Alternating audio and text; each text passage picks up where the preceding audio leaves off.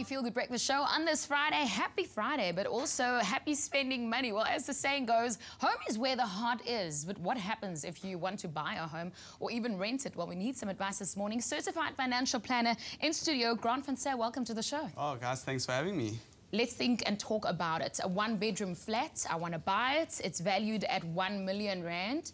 I take all my money and I want to know the factors, the long-term and the short-time things to consider. What do I do? Okay, so I think the best starting point would be to get a CMA report. What's a CMA report? Well, your estate agent is probably not going to be too happy with you trying to get a CMA report, but basically what it's going to do is it's going to get you a good idea of what the valuation of that specific property is and the properties in the area, surrounding area. From there, on a R1 million property, if you approach the banks, you're most probably going to be getting an 80 to 90% bond. That's going to cost you, if you're going over a 25-year period at a 9% interest rate, you're looking at about 7,500 rand a month. Another factor to consider is that you're going to have to finance 100,000 rand out of your own pocket. Transfer costs, bond registration costs and that sort of stuff are another 50,000 rand, so there's 150,000 rand that you need to come up with. Other costs that you need to consider is interest. So most people forget about this part. So if you take the bond over the 25-year period, the property you're buying is R1 million, but you're paying 2.4 million rand. Other important factors is rates, levies, commission when you sell the property at a later stage, you need to factor that in. And yeah, so those are the things I would say are important. So it's all basically costs because you bought the property. You'd be lucky to get 9%. And you just talked about it, a 1 million rand property eventually will cost you around 2.4 million rand. But what if you want to rent it? I mean, isn't it better? What are the costs involved if you had to rent the same property? Yeah, so I think renting, you're gonna be able to get a cheaper rate. You're most probably going to get a 1,000 rand discount on that sort of stuff. So if you look at nimbo.com, it's a great website for you to go have a look and get a valuation of what properties are selling for per square meter and what properties are renting for. And then that will give you a good guideline.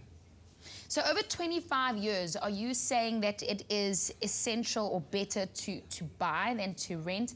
I mean, if you look at the two, I also look at the rental income that I'll get. And as a property owner, I'm not extremely happy with 6,500 rand a month on a R1 million property. No. But would you rather say buy than rent? So there's actually two trains of thought. So you got the guy that's not too savvy when it comes to investing, and the biggest investment they're ever going to make is buying a property. Problem with that is, you know, you're going to miss opportunity costs.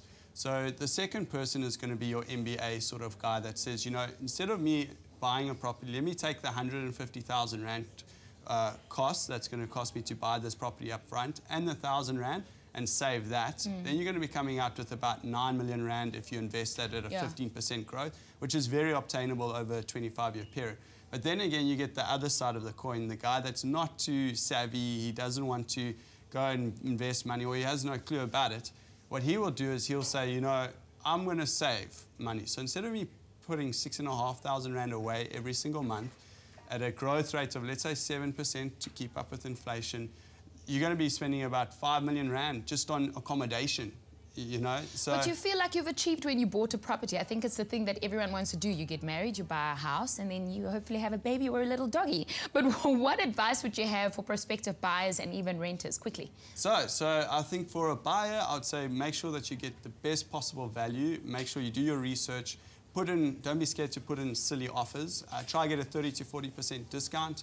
And for renters, make sure that you become disciplined enough to actually put away the extra money that you have so that you can prepare yourself for the future. Okay, well, eventually you would have to buy that property. Grant van Zyl, our certified financial advisor. I asked him how long he studied for that certified title, and he said to me 8 years. 8 years of studying. Yeah, it's a long time. It's a very long time. Yeah. Okay, but thanks for bringing your expertise to our studio this morning. Buying versus renting, of course, we always put details on our Facebook page, Expresso Show SABC3.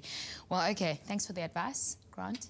Okay. Thank you so much. It is 2015, which means you need to maybe put it on your bucket list. Whether you are buying or selling a property, you just heard it. Sometimes it's better to save that money if you are into rentals, and sometimes if you have the money, then spend it on buying. But it is time now for the news.